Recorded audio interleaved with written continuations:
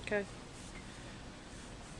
Man, the main thing I can say with this right here, being elevated, iced down, and a lot of rehab is just, it's mentally tough.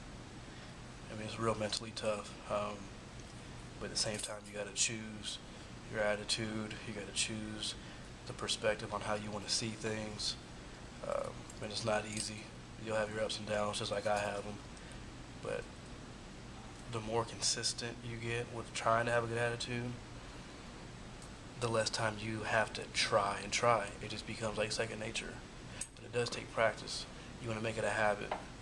In a way, sometimes you're not lying to yourself, but you gotta psych yourself. You gotta fool yourself into believing that everything's good and everything's gonna work out. And once you do that, whether it be a few days, a few weeks, a few months, a few years, it's gonna feel, um, it's gonna feel right. Everything's gonna feel like it's all gonna work out. That's the best way I can try and describe it for my personal situation, being hurt.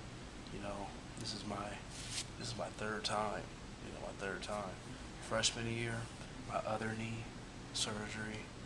My third year, my elbow. I dislocated my elbow and tore ligaments and a tendon. I healed from that. Now I tear my ACL. Being a fifth year senior, having the chance to fight for a starting cornerback position, and that's a big blow. And the way around it, that's a big blow. But at the same time, I don't want to be all depressed, down and out, not being the same Donnie Ray that everybody knows. So I'm choosing to look at it as a comeback.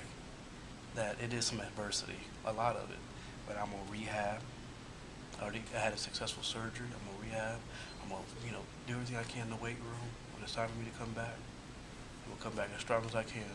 I might be ready for November, for Michigan, And if that doesn't work out, I'll be healthy and we'll go from there. So if you're watching this, you're going through a tough time. If you're an athlete and got an injury and you think it's all over, check yourself, because it's not. Get your mind right. If your mind's right, you're good. Because we all have detours in life. This is a detour. But that doesn't change the destination. You always get to your destination if your attitude and your mind's right. So, I love you. Keep fighting.